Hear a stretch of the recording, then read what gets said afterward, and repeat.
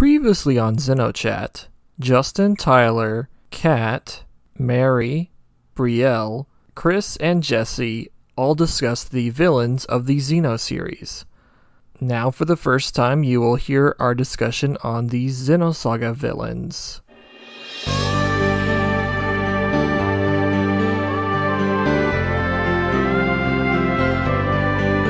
Alright, then we shall go on to Xenosaga. So first up is Vanderkam again. He's back. But it's a different... Yes. Instead of a cross, it's an X on his face. Oh, yeah. Yeah, He yells at you for being lazy slacker. Yep. Exactly.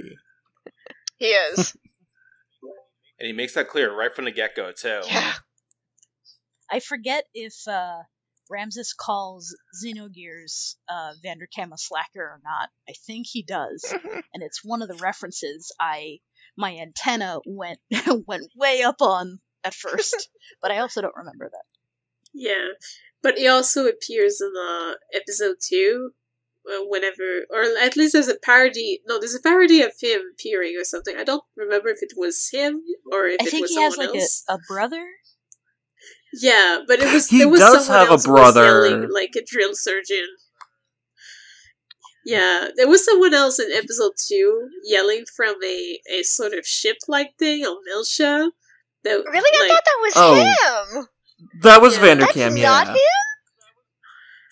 That was him. That was him. They just changed the voice actor, but it was... Yeah. But he does have a brother. That is probably one of the best parts. Yeah. Okay. It was so funny, though. I still remember Junior's face reaction to that. It's so priceless. That was probably one of my favorite parts of the episode 2 dub, was the fact that they just decided, for whatever reason, to go from making Vanderkam like this really unlikable character. And he still was unlikable, but just, they went from making him like this just terrible, terrible guy to a literal military drill sergeant. To the point, his voice even makes fun of all those movie drill sergeants. Like, what are you up to, maggots? Like, oh yeah, my god. That's right out of Full Metal Jacket. Yeah. No. Yes. That is how they actually sound, too. That is how they actually try and sound in military boot camp as well, too. It's ridiculous. Wow. Yeah, but then after you beat him in episode 2, that's unfortunately it for him. I kind of expected him to return, but yeah, because I remember after the battle, if you try to approach him, it gives it's something pops on the screen saying you shouldn't mess with it or something like that, and so it sounds like they were gonna. Man, you should have gotten rid of my Magus and replace him with Vanderkam. Yeah, pretty much. But yeah, he was terrible, sexist, very physically abusive to his subordinates. Literally the first 15 minutes of the game when you first see him, he just starts punching one of them out. Yeah, it was crazy. And he calls Shion a bimbo. Yeah, he's like a cartoonishly bad boss. Yes. Ugh. Fun little nod to the original in Gears, but probably a lot worse. Yeah. A lot worse. Indeed. Yeah. So, shall we move to the next one? Sure. Yeah. This next one's a little interesting. I added her, but she doesn't get a lot of screen time, and it's kind of unfortunate, but it's Orgella from Xenosaga Episode 2, basically the Space Nun. So, there's not much to her, except she says some interesting things during her boss fight, she curses sellers whenever she, because she has multiple personalities, and it just makes... you assume that she was, like, either experimented on by Sellers, or Sellers was involved in some way, but you don't really get to find out. What? Ugh. Damn you, Sellers! No, but more interesting thing about her, the one interesting thing about her is in the DS version of the game of episode 1 and 2 combined, when Takeshi came back for the story, she was completely written out. Oh. She was Wait, completely written out of that. She's not in the DS game at all. That's crazy. Oh, I guess I never noticed that. I never saw artwork for her. That's insane. Yeah, she doesn't even have a sprite. She doesn't even have a sprite in the game, and I've seen a lot of the sheets in the game. Which is a shame because she has one of my favorite character designs, like in Xenosaga. She has a really cool character design. Hated her boss. That literally almost made me stop the game. She is definitely one of the hardest boss of Xenosaga 2. I remember I played the game, got to her, was level 20, kept dying, got so frustrated I restarted the game, grinded at the beginning of disc 2, all the way to 40, and I still had difficulty with her. Yeah. But that's also because I didn't understand the battle system. I just recently learned how to play the battle system, and it's a lot smoother, but it's still a difficult game. And that's it is. Probably a difficult battle. You don't see her after that battle, right? No. She ends up unfortunately dying right there, like in the ship. Yeah, because the ship explodes afterwards. Yeah. It goes kabooms.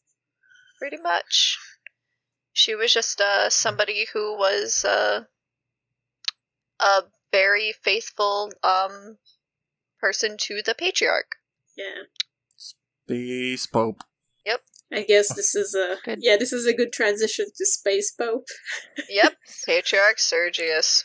Which, he didn't even have, like, a name until after episode 2, is that right? Because I don't remember them actually saying Sergius at all in episode 2. But I might be mistaken. I don't remember. I forget. He was mentioned, I believe. I think it's the same patriarch in Pied Piper, and he definitely did have a spot in the Xenosaga episode 3 database. But other than that, I'm not entirely sure if his name was mentioned in episode 2 or not. But yeah, he basically ends up being used, and like you fight him at the end of Xenosaga 2, and he's basically the usual I'm the evil space pope kind of character. Yeah. One thing I do love is that it's just canon in the Xenosaga universe that the Catholic Church is associated with all of this mess, and it's like, oh, that sounds about right. Okay, yeah. Yeah. Oh yeah, he really wants a Zohar, but he really wants a Zohar, but of course he's being used without knowing that he's being used, so of course that's never gonna happen. Or he got it for a second, and then it disappeared and got taken by the Testaments, I think, after you defeat him. Mm-hmm. Yes. There you go. He's the Shikan of Xenosaga. And I think he gets killed. I think he gets killed by the Omega, I think. Was it an Omega laser that, like, basically splattered him out of thin air or something? Oh, the Omega Res Navae? Or, no, wait, no, that's episode 3. I don't know what I'm saying, sorry. Just the regular Omega we see at the end of Xenosaga 2. I don't think so, because he was the one, I think, with the Zohar that was controlling Omega, because in the beginning of 3 they actually mentioned that a pope, a priest, a patriarch is supposed to be the one controlling it. Oh, wasn't it the Testaments that killed him? Yes. It was the Testaments. Yeah. Yeah. I just remember him being killed by a laser beam or something. Yeah, they basically, the patriarch basically got his taste of power. I believe he completely obliterated and destroyed the original Miltia.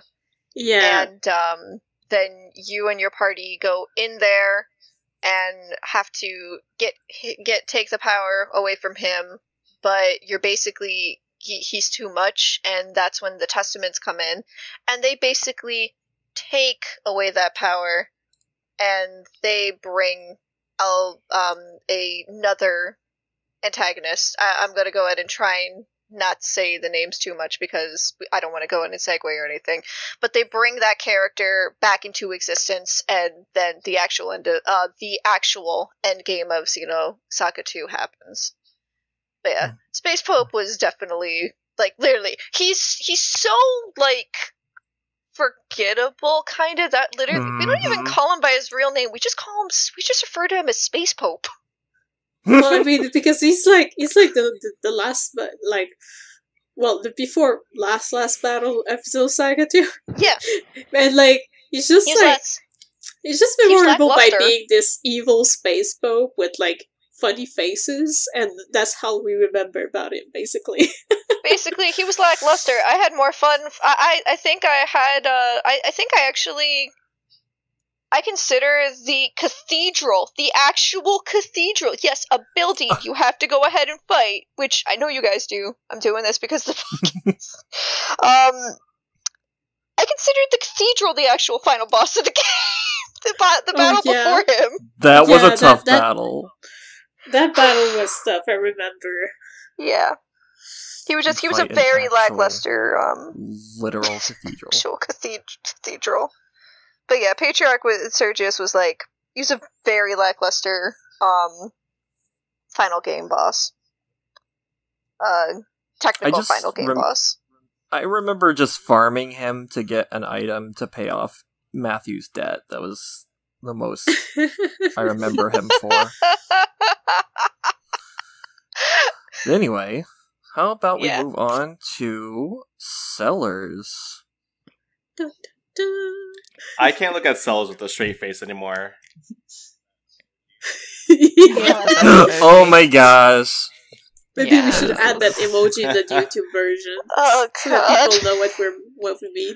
It could be the thumbnail. I was gonna say, are we about to talk about Space Elton John? Oh my god. Well, he what's the actor that he's Peter? based I think it's on? Peter Sellers. Yeah. Yes, Peter Sellers, and he's he looks like he did in oh god, How I movie, Learned to Stop Worrying and Love the Bomb. Yes. And Doctor Strangelove. Yeah. Doctor Strangelove, yes. It's like this character is just a love letter to Peter Sellers. Yes. But yeah, he's basically Joachim Mizrahi's rival in a way, and also we learned that Mizrahi capped both of his kneecaps as well, so I guess that's also a reason why he should be mad at him. It's a seed of some beef. Interesting to go ahead and note, this is a villain. You never actually fight him. You don't even really have an interaction with him. You see this all through story scenario. You fight a lot of what he does. Also, on a low side note, I said Space Elton John because when I was playing this game, my grandmother came into the room as I was playing, and she was like, "What are you playing?" I'm like, "Oh, I'm playing a sci-fi thing." She's like, "Is that like a Space Elton John?" And I lost it. That's hilarious. But yeah, he plays a lot more in the background as someone who pulls some strings here and there, do certain, made certain things as well.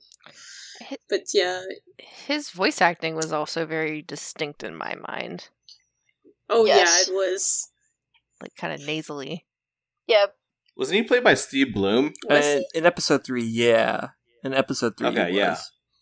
Yes. I know he's had maybe 2 or 3 different voice actors throughout the series. Okay. Because I think in episode 1 he was played by Jameson Price. Yes, but he only talked for maybe 5 minutes in episode 1. Yeah, he speaks a lot more in episode 3 because we see all of what led the plot to go where it was. Yeah. The only time that the main characters even actually interact with him is when he is playing decoy. Oh yeah, I remember or- that. It was in the yeah. Merkaba, right? Yep, Yeah. he was Like, playing near the decoy end of for the 3? Merkaba. Yeah, So and near that- the end of 3. So that Uriel could go to the Durandal, do his thing. Basically Yeah, though, while I the remember this cast part. is there not to go ahead and protect them. But he full well knew he was a scapegoat, and he even told them, leave, or you're just gonna go ahead and phase out of existence yourself. Yeah. It's like he just basically just wanted to go ahead and like carry out his duty, because he was kind of just like, I think he kind of made peace with the fact that he was never going to be as good as Mizrahi, Yeah. in a sense. Yeah, pretty much. He just had to one-up somebody in the end. Basically. So, kind of a funny side note about Sellers is that in the Japanese version, he's voiced by Masaharu Sato, and that voice actor also played Dr. Eggman in one very old Sonic game called Sega Sonic the Hedgehog, and it was only released in the arcade. So he did the voice clips for that, and I just think that's really funny. Nice. That is funny. That's a pull. Well, I guess Voice we should actors. move to the next one, where we have often heard the line being like, "I am Richard." My name is Richard. Richard and Ermin, the Team Rocket of Xenosaga. Yes. Just recently, I had learned that there are 3 drama CDs for Xenosaga that take place before Xenosaga 2, and the third one is where you actually are introduced to these 2 characters, which is why when he introduces himself in the first it's the first boss? No, it's the second boss battle of Xenosaga 2. He acts as if he knows you before, and all of us, I know everybody, like, in the fandom, anybody who played the game when it first came out, they're just like, who the fuck are these guys? Why are they acting like they know us? Thank That's you. my Because exact thing. we never got that supplemental material showing us how they met, but apparently Junior and everybody actually meet them during an event in the drama CD, and I think there are a few people who are trying to loosely translate it right now, because nobody, apparently until recently, nobody even knew there was a third volume of the drama CDs. Man, I hope we do get a translation of that, because I am very curious now. Yeah. I remember there was a translation for, like, maybe half of the first disc a long time ago, but then the project stopped. Yeah. Yeah. I think some of that's on YouTube. Wate TV is the person who brought this to my attention. A very small Xeno-centric streamer. Because he is currently doing a playthrough of all the Xenosaga franchise, and he refuses to finish episode 1 until he gets through the drama CDs as well too. Oh wow, that's crazy. But that's so cool, though. Of note, I uploaded the drama CDs to GodSib last night. Yay! Ooh. Oh, nice. Nice. Awesome. So check that out. I believe Yes, Yes, that's actually where we actually get to Does see what Richard they also look appear like in the as DS people version? instead of their Yeah, robots. his awesome sprite portrait thing. Yeah, and Richard is actually like 14 years old. Yeah, so it's I was crazy. like, what? I Yes. did not realize that until I reread over it, and then Richard's actually 25. But yeah, Richard is basically his. Herman is Richard's personal retainer. Because I guess Richard has a kind of like higher class within like the Orma society, and his family's rich. And he witnessed the death of his parents and his sister that caused him to get a split personality. And then Herman actually used to be in the Federation Navy with Captain Matthews, which is also insane. But yeah. Small world. Very much so. It's like, I wish we kind of gotten more of those two. Yeah, But I guess we got same. more. We got more of them than we did Orgala, but it still sucks. Yeah, Yeah. and considering it was like outside content we knew nothing about, like every time they appeared, it looked like more of a gag, and we did not really know who they were. We're just like, but who are you? But like, yeah, for me, I just always identified them as like Team Rocket of Xenosaga. Because they appear, they get defeated, and they disappear, they come back. And they always do this, like, my name is Richard type thing. Yeah. You fight them a total of 3 times. Twice in Yeah. Xenosaga 2, and once near the end of Xenosaga 3. Yeah. Yeah, I honestly didn't expect them to show up in episode 3, because I basically thought it would be like what happened with Orgala. She just kind of faded away, but it was good to at least see them one last time, I guess. Goodbye, Richard. Yeah. We only remember your name because you told us. My name is Richard. I assume you remember? And Herm is just like this silent type, very, very silent person. Yeah, silent big guy. Yeah. Shall we move to the next one? Oh, yeah. Yes. Citrine. Yes. So I You. added her late because I just remembered her. That's but yeah, okay, it she's happens. she is the sister of Junior, Guinan, and Albedo. Yeah, and she basically follows Yuriev and is supposed to be, I think, the equivalent of Ganyan in terms of, like, she's also a sort of executioner, if I remember right. It's been a while. Yes. I believe, if Yes. I'm remembering Yes. correctly, she kind of keeps him in check, right? Yeah, I think so. Yeah. But yeah, she's pretty cool. I wish she had more, because she was a very interesting character. But sadly, she's also another one of these characters that doesn't get as much screen time as she could have gotten. Yeah, she very much, like, kind of blindly followed her father to her death. Yeah, pretty much. And, like, I believe Junior tried to wake her up, but I think it only half worked. I don't fully remember. It's been a while. Nah, if I'm trying to remember myself, because I just recently played 3 too. She followed her father, because I feel it just always seemed like the reason she did is because that was her purpose. Yeah. But when Junior tries to snap her out of it and get her on the wrong side, all she mentions is that he betrayed everybody.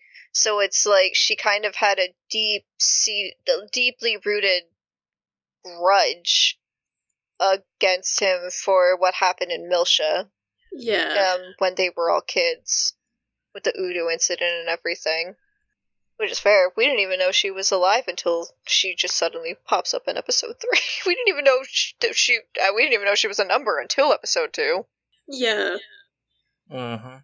But still, it was nice that she was part of this, considering, like, among the URTV, they did mention that the female versions of URTV were more rare to happen, and, like, on top of that, she was, like, one of the special ones. It was, like, kind of cool to see that happen. It's just sad that she wasn't, used a bit more within the plot, but at the same time, I understand, because they had so many characters and so much ground to cover. They were very ambitious in Xenosaga. Yeah, she also had a great character design that was underutilized. Oh, yeah, Very much sure. so. If you actually take a look at her, like, eyes, she has, like, 4 or 5 different colors in them, and they are beautiful. They are based off of the actual citrine mineral. Yes. So I just remember, but weren't our battle quotes really funny?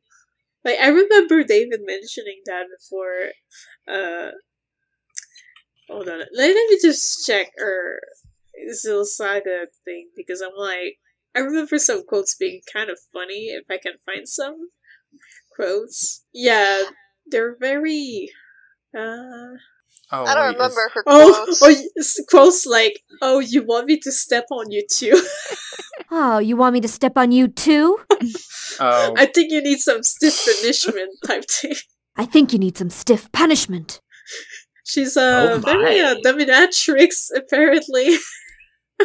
Some of those episode 2 bosses had like a vibe to them. Oh my gosh. I can't even remember those quotes because I just remember really, really dreading her boss battle because she had an ability that would take you immediately down to 1 HP, and then she would try and do a boost and immediately wipe out your party. It was such a pain in the ass.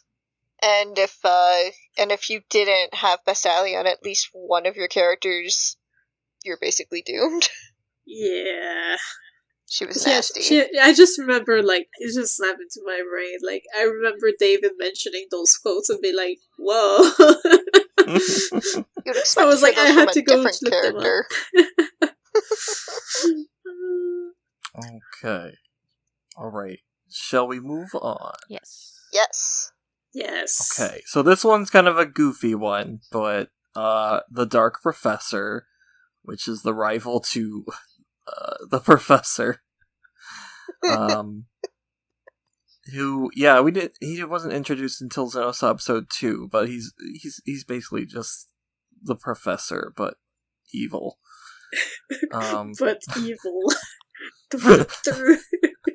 I'm trying to remember him.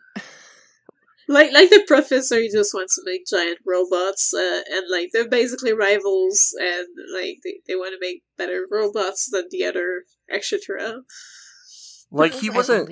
Was he only introduced during the post game of Xenosaga episode 2? Yes. Or that might have been. Yeah. No, he was. Darker Erdekaiser is actually a post game boss battle.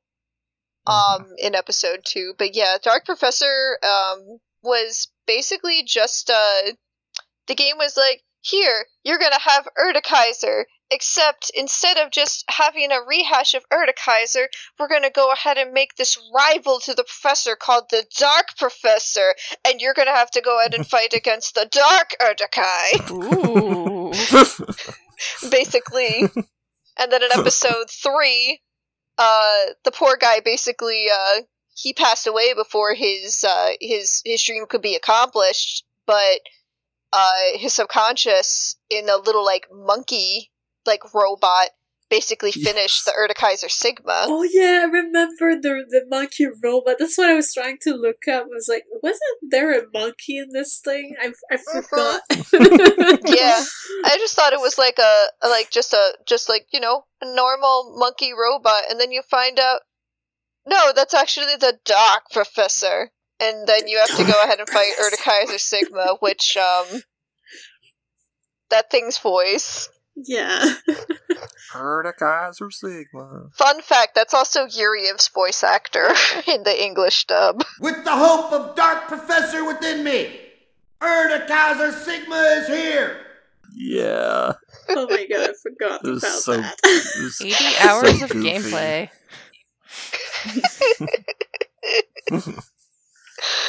Alright, I think the next one, if you move to the next one, is for Kat. Oh yeah. Right, Kat? Yes. It's time. Professional sad boy It time. is time. It's your boy. Oh, there he is. Okay, all right. Actually, yeah. you have two of your boys back to Yes, back. back to back. back to back. Yes, back to back. Anyway, It's cat time.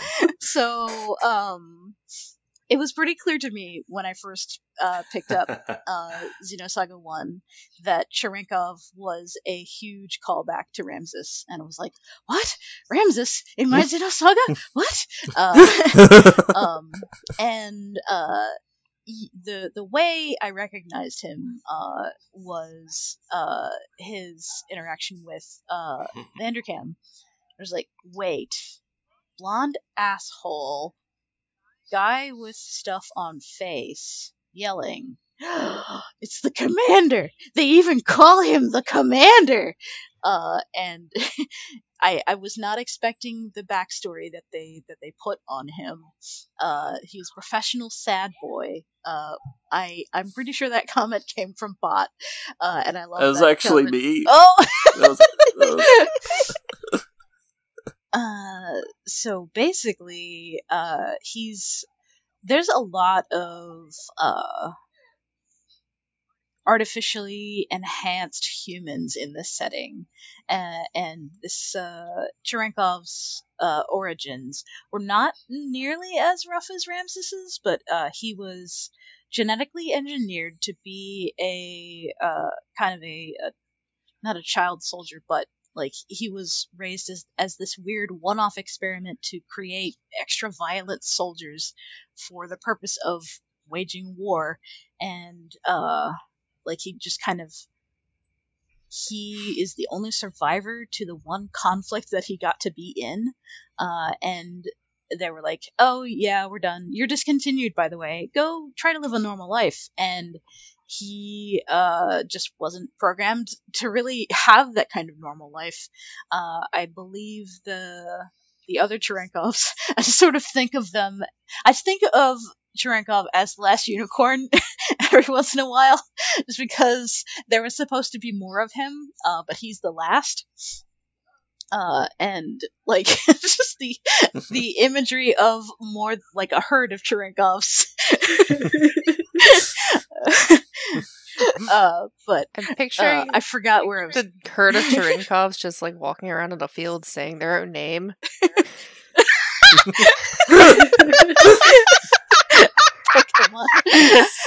Anyway, so he was unable to integrate with regular society, so he ended up, I think, as like a construction worker or something, and he killed a man, and that was bad, and they sentenced him to jail, and the punishment that he got was, okay, we really don't like you. We really don't like you enough to turn your punishment into an experiment that's like, hey, you know, you won't remember you killed this guy, and you'll have a new lease on life. You won't remember your disillusionment with, like, general civilian stuff. You don't remember where you came from, so you won't be sad either. But the thing is that the memories that they replaced out, kind of sucked, and the living situation they put him in was kind of on, like, house arrest, and the person who was his lawyer was pretending to be his wife, but she was only doing it as sort of like a civil service so she could get permission to get cloned, and that was not revealed to him until a certain point where he was like going through the mail, and like he found the, hey, we cloned you, congratulations, here's your daughter, and it's sort of like the way Cherenkov reacted, he was just like, what? And his wife was like, haha, you suck, I did this on purpose, you're evil, or rather, I did this on purpose, I'm evil. And he was like, yeah, I consider putting her on this list because she's pretty bad. Yeah, like, she's one of the more black and white villains. Yeah, like, she basically. Her one quote was like, sorry to cut off, but just her one quote was literally like, you thought I married you out of love? I can get enough love out of this, and she just showed like a UMN connection device and threw it at him. Yeah.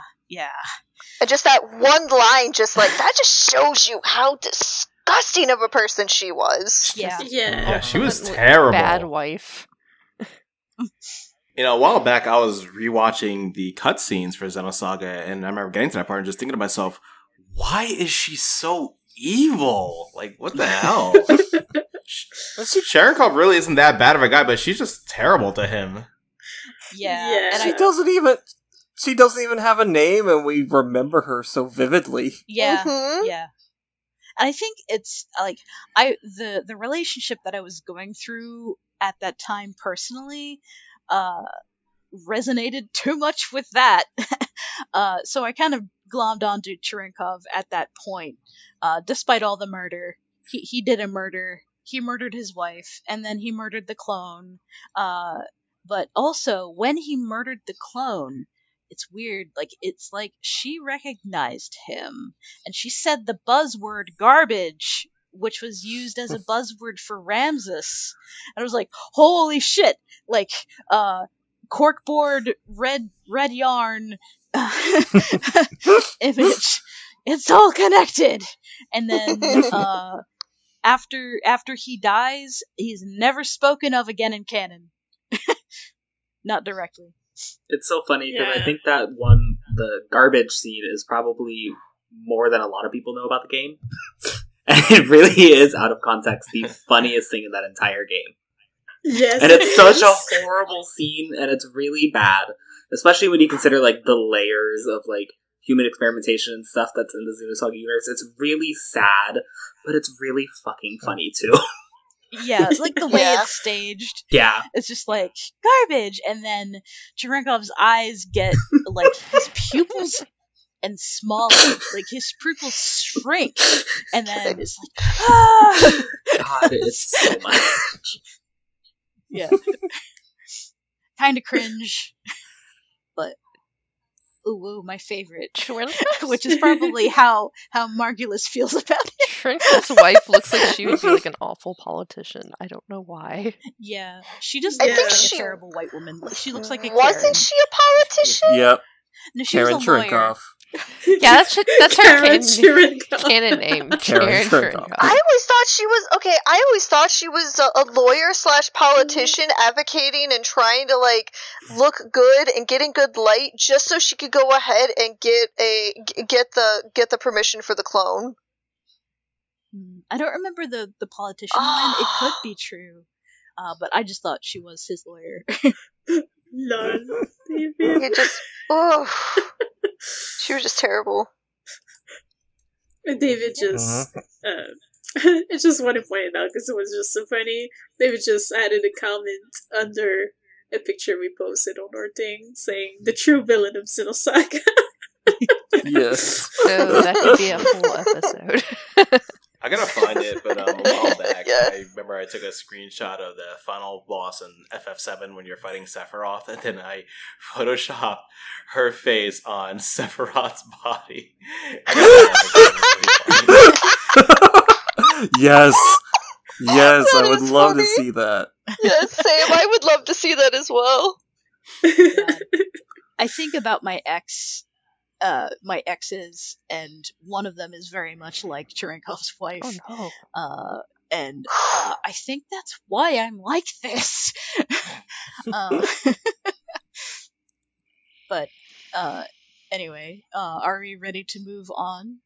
Yes. Yeah, I guess. Yes. You why can don't we move talk on to about your the Nexus Bando? Yeah, why don't we move on to the one person who actually gave the character above a purpose in life? Yeah. So, Margulis is into killing people because killing people for the good of God is good, right? Right? So I believe Margulis picked Cherenkov up because he was a very dangerous life recycling variant, and to him, that represented a very powerful playing card for him. And I think he did the thing where, hey, you didn't have anything before. Let's give you something. Let's give you structure. Let's give you medication so you can control your crazy killing powers. Jesus. I think when I was experiencing Xenosaga and I was mad about my ex, I really wanted somebody in my life somewhat like Margulis to give me structure. And that never happened, but that's also probably a good thing, because Ormus is a fucking cult. And Margulis is a really powerful member of that cult, but he's also the kind of person, he's like a space version of Javert from Les Mis, Les Mis, if you like musicals. So basically, he's the guy who goes after a thing and doesn't stop. and that kind of he shares a little bit of his persistence with Ramses as well, but not the look. But he's got the coat. They gave the sad stuff to Cherenkov, and they gave the coat to Margulis. And I like to think that Cherenkov and Margulis sort of like merge souls to become Ramses later on, if we do the Xenosaga and Xenogears are connected kind of thing. But yeah, Margulis is a incredibly dangerous person. He has a lot of charisma. He has a lot of, well, during most of the games, he has a lot of faith in what he is doing is right, despite what he's doing is murder. And it's like he's not conventionally attractive, but his presence is attractive to me, but the values are not. And Ormus sort of like has similar things to Solaris in that they are this society who wants the things for itself and sort of like dumps all of the, oh hey, if you're part of the society, you're better, and you can say that people who aren't in the society suck. And that sucks and is very bad in real life and very dangerous. I should not like Margulis, but the circumstances under which I like Cherenkov caused me to like Margulis, just based on in-story and in-character stuff. But I mean, let's face it. Like, I think most of us adore Margulis just for the fact that Margulis is a very interesting character. He's a very interesting antagonist, but also like he's just fun because he's also basically Jin's rival. Yeah, and like it gives us physically active. Yeah, it gives us so many like goofy like type rival moments with Jin that like it's hard to not like him. He also gives a very compelling like window into like the cult that surrounds, Xenosaga and all of this, being one of its most powerful and compelling members. Yeah, and also just like the image of like it says in the cliff notes, a follower blindly following faith's empty words and promises. Yeah. Which I guess would go into the next part of talking about him. Is that before that we got to mention that he's a really good cook. Wink. Or not. Like, that pixelated food we have to bring back up every few episodes because it's funny. The kid cuisine. The kid's cuisine, oh man. Every space is the food here unsatisfactory? Yep. I mean, I've said it in another episode, but that's like one of my favorite things in this series. Yeah, but that's it's the thing. It's kind of becoming a running gag now. We have to bring it back every time we have a chance to. But yeah, now you can move on. I guess this also evolved into whatever the sandwich meme was in Xenoblade 2. Yeah. Maybe. Sandwich. But I mean, before we move on, I just wanted to mention how, at the end, Margulis found out that Wilhelm was basically manipulating that whole religion to get what he wanted, and it disillusioned Margulis so much that, he didn't broke him. He still fought Jin and them at the end, but at that point he was looking for any purpose to his life other than the one that turned out to be a lie. Yeah, and I think in a way he wanted to die in a battle and at the ends of his rival, if possible. I think at this point he just had nothing left and he didn't care. And the worst part is, he didn't even get killed by the rival, this is the part I was gonna go and move on, say maybe this is a good place to move on to the other side of his character, which was the rivalry with the main character's brother. But yeah, in the Japanese version, which if you've played the game uncut, he self-destructs after you fight him. He is one of the last boss battles of the third game. And in the Japanese version, it's cut in the American version, unless you have the undub version, which is a modded version of the Japanese cutscenes and audio over the English. Himself. He commits he basically commits seppuku. I forgot about that. I forgot about that too, but he does. It's true. Yeah. It is like he wanted just he wanted like that fight, but I think it wasn't Jin like just a little too hesitant to go ahead and give Margulis what he wanted, because he had already just lost the next character we're about to talk about. Oh yeah, that's right. That's a good segue. Let's get into that character. And that is Pellegrini. Yes. Yeah. Pellegrini's a cool character. Yeah, she is also another member of Ormus, but there is definitely some tension between her and Margulis and Jin. Yeah. From what I remember, Pellegrini, Margulis, and Jin all studied under Xian and Jin's grandfather for sword stuff, and I think Jin liked Pellegrini, but Pellegrini didn't like Jin as much as so I remember the line, "You ignored my feelings," coming from Jin. And ran away to the colonel. Yeah. But it wasn't, she did leave with Margulis when Margulis, I think Margulis killed Jin's grandfather. And this was this, huge betrayal, but she didn't leave because of Margulis. She left because of Ormus. She had huge loyalty to Ormus, and I thought that was a pretty unique choice, because the obvious choice was haha, I love your girlfriend, she's not your girlfriend anymore.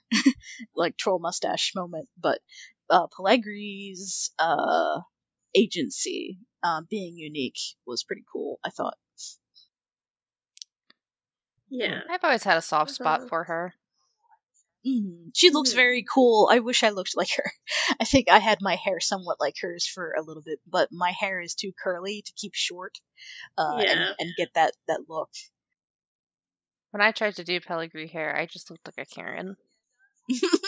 Yeah, she does have the exact Karen hairstyle, unfortunately. Yeah, it always was interesting that she did go ahead and leave because of a loyalty to Ormus and her faith over, the cliche, "Oh, I'm going to choose this man over you," romantically, ha ha ha, trope that we see so commonly and often. It was a nice change of pace for a motive and a reason to go on to the bad side instead of stay on the side of air quotes good. Yeah. And I think in Xenosaga 1 she somewhat seems like sort of a moderate, but once you get her to Xenosaga 3, she's scarier than Margulis. Oh yeah, she is. Yeah, I remember in episode 1 when was it Ariane, where it completely disappeared, and Margulis was like, what is, didn't really care about the amount of people that died, and she was actually the only one that cared. I was like, yeah, oh, she cared about the innocent. She was like, their lives could have been spared. All we needed was this, and so on and so forth. And Margulis basically they're not people. They're not people. They're just are you hesitant? Are you having second thoughts about all we've done to realize it? What are a couple million people's lives to our great plan, basically? Yeah. Okay. Shall we move to the big beef of the villains? Yes, this is a big one. The test of it. Yeah. Ooh. Yes. Ooh, and Brielle had a little highlight over that. I wrote a good decent bit about these ones because they are so interesting to me as villains, because and I'm going to probably ramble a little bit, but please, anybody, please jump in with me as this, because there's a lot of characters here. There are 4 total. Oh yeah, we'll all help out. Yeah, each one of them are so interesting and different in their motives behind why they do what they do. And I actually want to start. I'm actually going to go down the list instead, and I feel that we should instead go ahead and start off with the first one that we ever sees face. Actually, I feel we should start with Virgil. Yeah.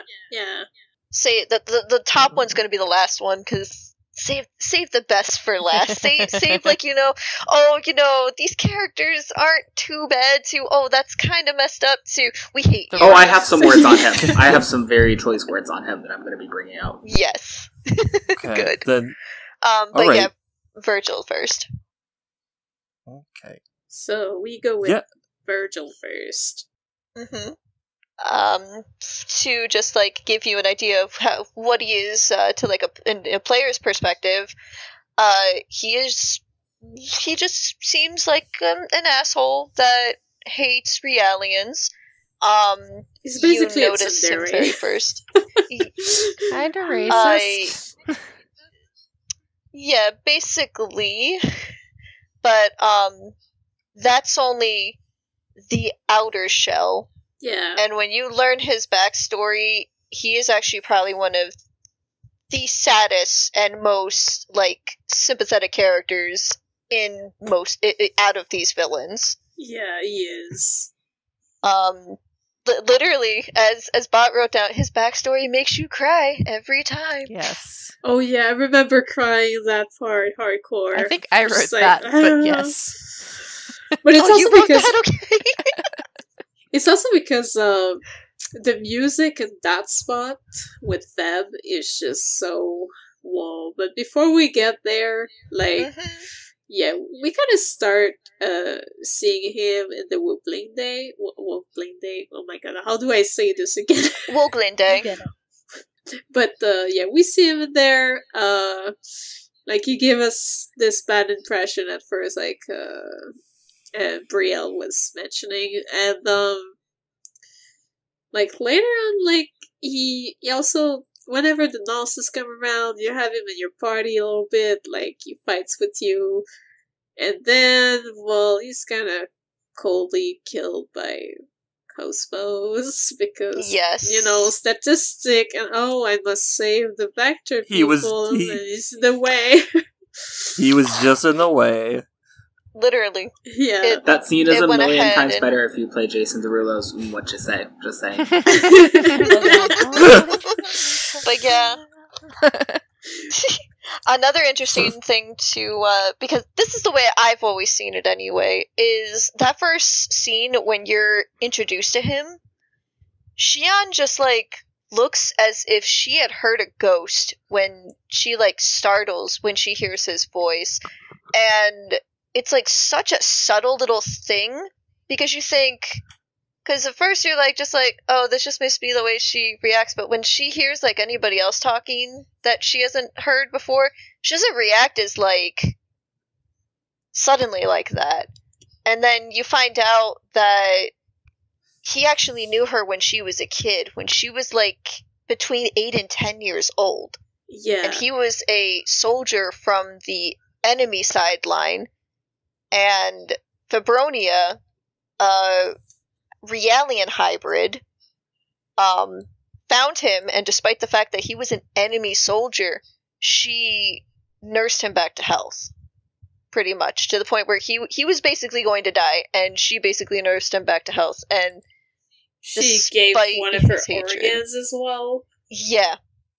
Because she was a transient type, I think she said she was. I know it was something. Yeah, basically, I think her organs were closer to a real human, as where, like, she could transfer her organ into him, and, like, I think her body would also recover after a few days. or something Yeah, like that. she was able to be put down under recitation if she went ahead and powered herself off and returned right back into the Brinthos to receive proper treatment and basically replacement organs, which she did. But because of that, and despite the fact that he hated her for it, because he was ready to go ahead and die on the line of duty, as most soldiers unfortunately are trained to do, they ended up falling in love together. Yeah. And it was really, really, like, it was sweet, but then it was bittersweet because she sacrificed herself again to try and buy him and she on time to escape when all the Realians went insane due to the Song of Nephilim being Yeah. And being that released. scene was also pretty brutal because she was In basically Japanese, eaten alive by them. Oh, there's so much blood in the actual Japanese version. It's heartbreaking. Yeah, and yeah, Shion also saw all of that, or at least heard all of that. I don't remember how much she saw, but She do know saw it. Yeah, She saw it. She watched Fibronia being eaten, and you just had this traumatized little girl just rushing out of this church, just trying to get to her parents. yeah, because I think Virgil also in turn tried to give her time and gave her, like, I think that's when he gave her the protocol type thing or whatever. Like, for that's her when to he unlock learned some things. That's when he learned about. I think that's when he learned about its code. Because she basically self-destructed herself to go ahead and save them to try and get rid of those rogue Realians. True. But because that happened, he ended up having such a grudge against Realians, and it can be seen in like two different ways. Basically, he started. It's either he became a DME addict because of the organ transplant, or it's as a revenge and kind of like probably a weird way of coping. He became a DME addict in general and just continued to ingest Realian tissues because he hates them for killing Feb. That, and also it could have been because of like withdrawals from the organs being transplanted into his body. Yeah. It's never 100% explained, even in the database and even in his entries. It's just said that he was a DME addict, and that the only kind of hint you get is when you see that, oh, she gave her Realian hybrid organs to him for him to survive. That explains that scar on his face, but nobody knows for sure. It's all left to interpretation at that point. But that was the backstory, and as Mary said, he got killed by Cosmos. Yeah.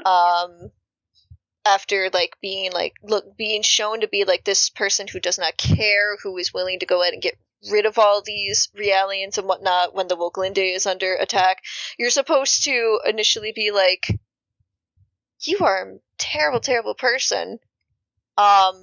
And then while he's, helping the humans go ahead and escape, because he doesn't have a bias against humans, he has a bias against Realians. He's trying to, destroy the Gnosis, just, basically I wouldn't say have a good time, but just, feel like, woohoo, we're doing good, we're actually gonna get out of here, yeah, and then, Gnosis was about to hit Shion, and Cosmos being, not only Cosmos, but, programmed to protect Shion over everything, literally just put a bunch of bullets through Virgil in order to keep her safe. Because, especially at that point, Cosmos is all about logic, algorithms, and the biggest probability to ensure her survival was to sacrifice him. It but just seemed also conveniently petty. Cosmos Yeah. woke up and chose violence on that day. Yes. At the time, I thought it was like a merely just a plot device to show how ruthless Cosmos could be, and how Cosmos always, would put her prerogative always in front of human life. yeah, and it all But and it showed too so afterwards. I was too, really as well. surprised to see Virgil show up again, even, and be a major villain. Yeah. Yeah, but also like his redemption around Xenosaga 3 is also very interesting because you get to see all of his backstory during Xenosaga 3, but then you get to the church part with Fabinal, and then you face him, and like after the fight, like you see the ghost of Febronia coming for him and all, and like that's just, as we said before, that's just a scene that makes us all cry because like the music build up in that scene and everything, like the composition, just like it's impossible to not get teary. It's true. It really is hard not to get teary eyed. If you know their backstory, it is impossible not to go ahead and like just feel some sort of heartstring pulled. Yeah, he basically stopped being a testament there in a way because he just go to the afterlife with her, and I find this really cool. Like he finally found what he wanted to have, basically. He got Death's rest. Yeah. Yeah, kind of back up a little bit, because the testaments are each people that were brought back to life by Wilhelm. And I was wondering it, because we know some of the motivations of others to become testaments, but for Virgil, do you think maybe it was so that he could see Febronia again? I believe so, because every testament, like they're always chosen because their will shine to a certain amount, but also because they were not able to accomplish something in their lifetime, and like often the goal for them is to have a second chance at accomplishing that goal. And in this case, I believe it was probably that, like, because it's a bit of a tsundere, he's not gonna admit it loudly, but like, I'm pretty sure his goal was to see Febronia again, or have some kind of closure on that story. Is it ever confirmed? And he finally did. I apologize. Is it ever confirmed how much agency the Testaments actually had over being revived? Like, did they get a choice? No. Because I always thought it was... No, I don't think so. The only one that I feel like got a choice was the final one, because the others did not go ahead and really get a choice. With Virgil, honestly, I think his agency for wanting to not die was Febronia was not going to come back to life regardless. He watched her die very, very mercilessly. But what I feel that his purpose was actually to go back to that point of Milsha some way or somehow, because Milsha was still around, her final resting place was around, and kind of morbid, but I always thought that because his final resolution was actually, like, death and rest, I always felt like the whole reason he wanted to stay alive was actually to go back to that moment, to just relive that before he probably, unfortunately, did probably offed himself, honestly. It's morbid, but that's the way it came across with how his conflict was resolved, especially. Like, at first it's just like, okay, I think he just really wants to go back to Milsha and go back to that spot. But then you see how he ends up moving on, and it's like, oh, he actually just wanted to die to go be back with her. That's really, really sad. Yeah. Shall we move to the next one? And the question is the next one Albedo? No, actually, the next one is the next. We're going to go in the order of how you see them unmasked, and the next one is Voyager. Okay, sounds good. I just wondered because in my head, Voyager is kind of worse than Albedo in some points, but also Albedo is kind of equally worse than some others. So I was like, which one do we go with? So the reason I'm starting with I'm saying Voyager next over Albedo is the fact that Voyager is kind of, in a sense, black and white. Yeah, yes. Even when you find out about his motives and what he's been doing in the background of Pied Piper, even, it's still not as much as Albedo, because the last two are very, very big. Oh yeah, they are. When it comes to the Testaments. Voyager was one of those that was a bit more pushed aside because a lot of his story was like in Pied Piper, which was not released out of Japan. Nope, it's only been translated. It's got a 50 yards there is a translation. I will include a link to it in the notes if fans want to read it, because it is excellent. Yes, it is one of the best things, and ironically enough, just through we were talking about this a little bit right before we started, because I had just recently learned this through just, out of sheer curiosity, because some of us thought we had found the files of the game, and then we found out that it translates, the Japanese kanji or katakana translates to this same exact thing of the rat catcher. And that got me curious, so I started looking up the actual story. And when I read some bits of the story and some renditions of it, it's like, oh, this is actually very much based on Voyager's entire story is based off of the actual folklore tale. Basically, to sum the story up, not the actual video game side story, which focuses on Ziggy before when he's still human, but the Pied Piper is a tale where a piper came to a town that was dealing with a rat plague, offered to go ahead and get rid of the problem, and the townspeople promised him all these riches and whatnot for doing that. So he had a magical flute and led all the rivers to drown in a river. And when he came back for his compensation, they basically acted like nothing ever happened. Some renditions say a few days later, some say a few weeks, few months. He comes back, not as cheerful, quite vengeful, and takes that same flute and entrances every child in that village that basically said no to paying him, and it is implied that he basically kills them. He basically leads them all to their death. Wow. Some records say that there were only two that survived, one that was blind and one that ran back home to go grab their coat.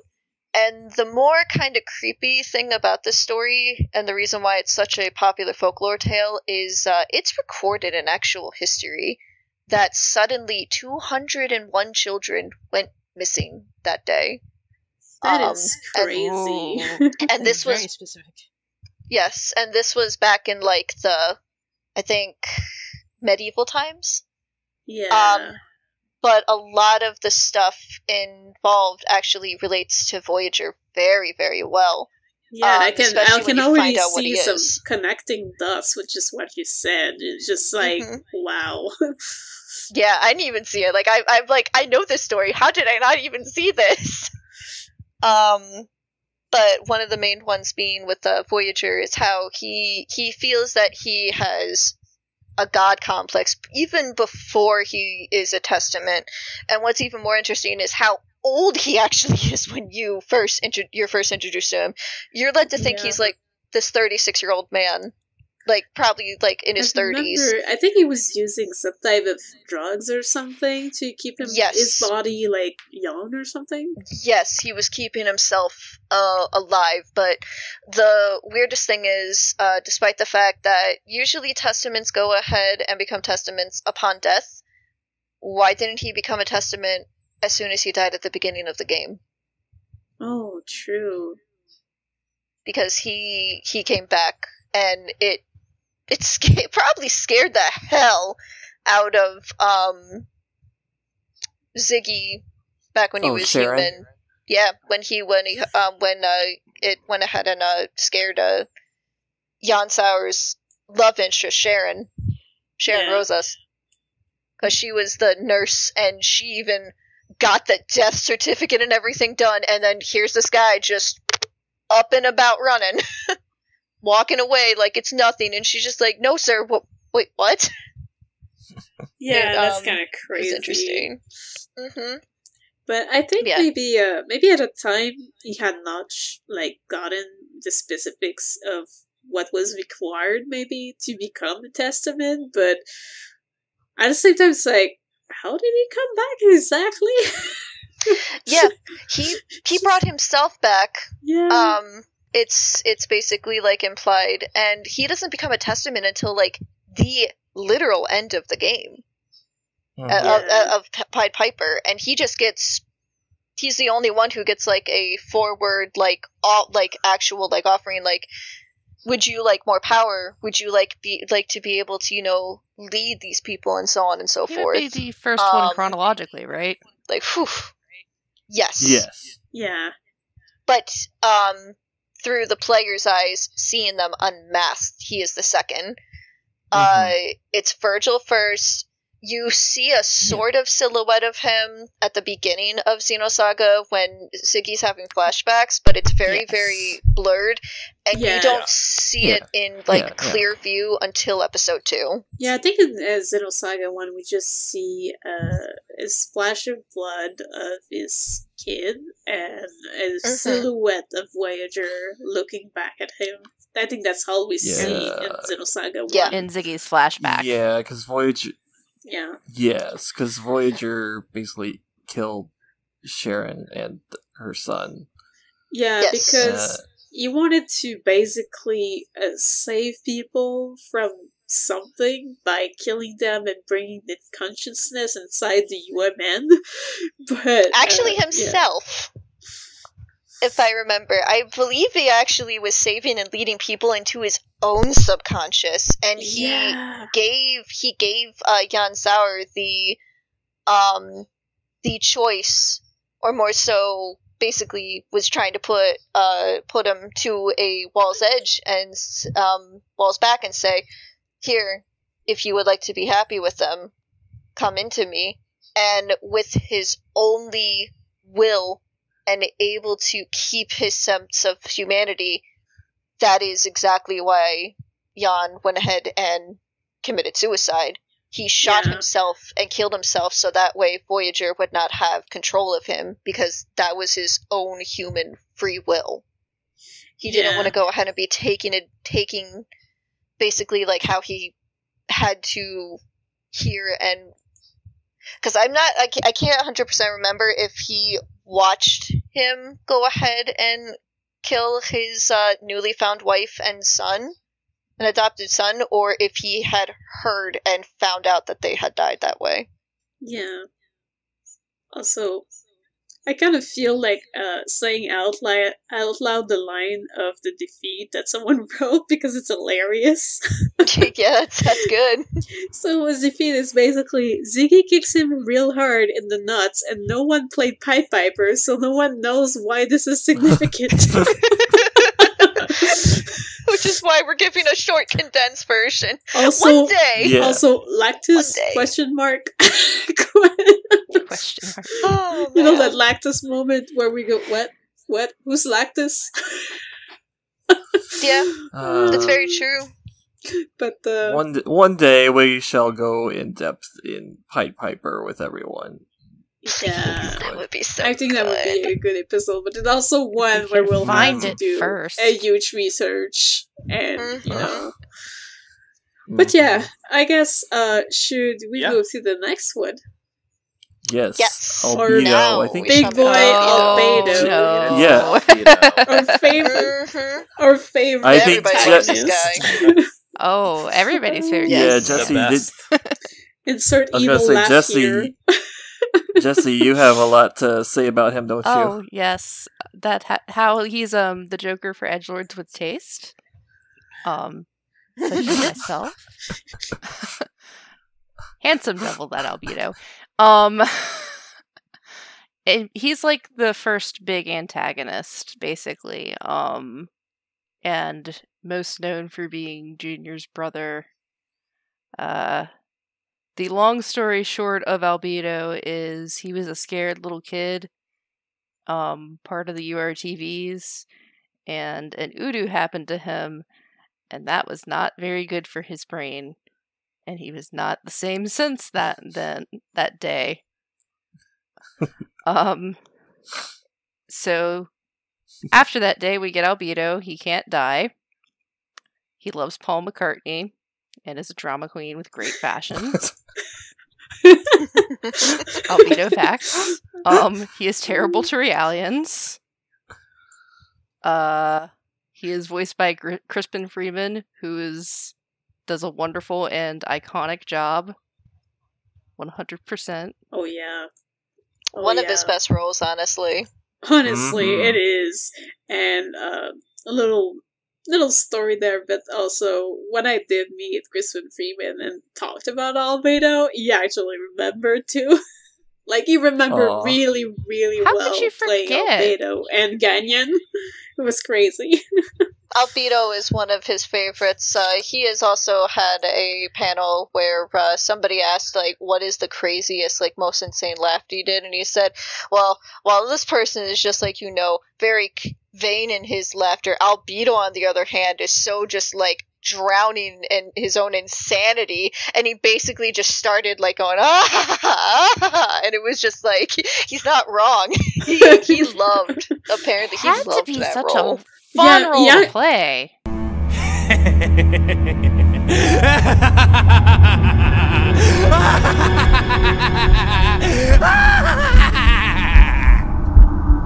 Like, actually, deep in it. when I asked a question to him, he actually went a bit more in depth on that role, and he also said something like he even helped writing some of the lines, some of the English lines. Oh, really? I could see that.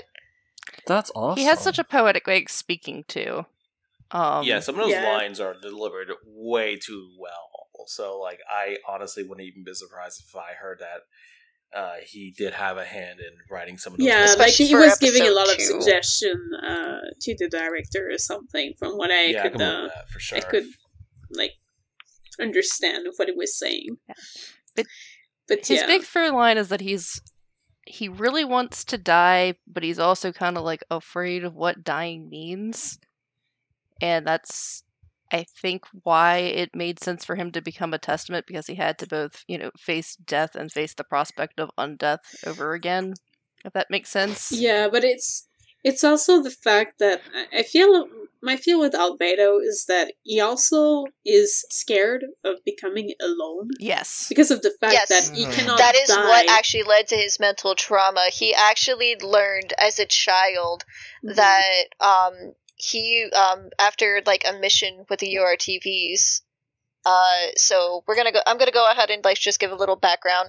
So Albedo is a URTV, just like Rubedo, Negredo, and Negredo, and Citrine. They are all URTV variants. Albedo, in particular, was actually a conjoined twin with Rubedo, also known as Junior.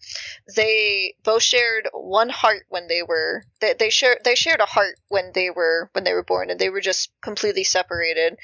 And because of that, Rubedo got the Red Dragon power, and like the Red Dragon variant, and Albedo got the regenerative variant. So growing up, he literally thought that anybody could regenerate. He would go ahead and carry out some very, very physical abuse to other URTVs because they weren't variants and he looked down on them. But also Sakura, the girl who is based off of, who is basically the Momo's literal image of Momo, yes. Alpha Momo. And at one point in the game, it is actually discovered when he's a kid that he is coming back from a mission. They are out of the UMN dive test, and he is just ruthlessly beating the shit out of these other URTVs. And Rubito gets really angry and asks him why he's doing it. And Albedo, in the most innocent, like literal innocent manner, is just like, oh, it's no big deal. He could just regenerate. And they're just like, regenerate what? And in English, he has an energy ball. In Japanese, he has a gun, and he just shoots his head off. He has to go out in the most spectacular way. Even back then, he knew. Yeah, and he didn't know that that was normal, so Rubito basically, like, angry at that, just punches him in the face, and he's so confused. And he's like, and they're why? like beyond scared in the English version, too. Yes. And yeah, I know how, like, the English version kind of messed it up since they changed that scene a bit, but it still carries a still message, see their though. reactions But yeah, and how terrified they are, and it's kind of sad because Albedo genuinely doesn't fully comprehend the concept of death or how other people perceive it, and he just doesn't realize that other people don't have the abilities that he does, and they can't just, just regenerate. Yeah, and at that point, that's when he starts getting even more clingy to Rubito in general. And he ends up, like, after that scene, when he realizes they can't regenerate, he rushes to go out and hug his brother, and is like, if you die, I want to die too. And he just starts having a mental breakdown. And then when you're in the UMN simulator and re-witnessing Sakura and therefore Junior's memories, there is a part where Albedo is just literally digging graves where nobody could go ahead and see, and that's basically like him just trying to mentally prepare for when he has to put them down because he knows he's not going to go. And that is really fucked up for a 12-year-old to be doing. And that is extremely fucked up. Trauma. Yeah. Yep. Like, that's a hard Pretty lifetime much. for me to fathom at my age. Imagine that, and then also being a war clone. Not a recipe for a pleasant and stable life. Oh, it's a and very then eventually, during the Milton conflict, just losing all, pretty much like seeing everyone dying and like having, like, getting in contact with Hoodoo and losing his mind is just like, what? Like, yeah, it just got worse. Yeah, I wouldn't even say that he lost his mind at that point. His mind was already going. Udo just sped up the process. Yeah, basically, Udo just saw the weakness and went for it. Mm-hmm. And another thing to go ahead and note that's interesting is, because I noticed that we said that he is abusive towards Realians. We don't know if he's abusive towards Aurelians, per se, but we know he's abusive towards the 100 series and the prototype Hirschwashers in particular, because they're derived from Sakura. Oh boy. Yeah, exactly. Ooh. Do we have to talk about that scene now? I mean, we can talk about it without going in details, because it's still a big thing. Please. But yeah, it is a scene that is a bit uncomfortable to watch, and especially so in Japanese. In Japanese, even worse than in English. To the point that not only did the anime censor it, but the DS version censor it in the image as well too, if you look at the images. Yeah, what's really weird about that part is the English version censored it, but at the same time I kind of feel like the English version is in some ways quite a bit worse than the Japanese. Oh, I agree. Let's just rip your head off, guys. That's safe for the kids. Oh, I wasn't even talking about that part. I was talking about a different part. I was talking about the Momo part. That's the part English made worse. I mean, I'm talking about the head things like, we're talking about cutting your head off versus straight up ripping it off. The head thing was funny. Which is worse? Well, I think the ripping it apart is worse. Well, yeah, the situation is that Albedo has kidnapped Momo, and he's basically like terrorizing her, and he goes on this rampage of like mutilating himself. Either in the Japanese version he uses a knife, but in the English version he uses his bare hands to basically twist off his own head, and it There's snaps a reason out. they did that. It just rolls down the ground, and he keeps speaking there's a while his head is there. ridiculous reason why they did that too. They around that time, that's when kids were really, really, really impressionable on media, and they would try anything they saw on TV. So what did they think would be the best way to censor that scene so that they wouldn't have to jack it up to an M rating? Make that scene realistically impossible, which is what they continue to do in Xenosaga 2 as well. Because the energy ball. Anybody could go ahead and try and take a knife and slice your throat off, slice your head off. They knew kids would do that. Or do I need to, need I remind you all the wrestling and the Naruto stories you would hear off of trampolines? It was bad. It was bad. Also, I had so that's what they did to censor it. Well, anything involving an actual weapon tends to be touchier too, and worse for ratings. Yeah. Exactly. So they went ahead and made it impossible, so kids wouldn't be able to attempt it. What was that, Chris? Hi, sorry. I was gonna say, break the tension a little, because that scene is still very intense. One way they could have censored it was go the opposite and make it as comedic as possible and play the Wii bowling, the strike sound, as soon as it just goes.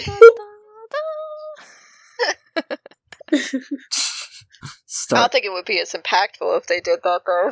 Well, no, but it would get views.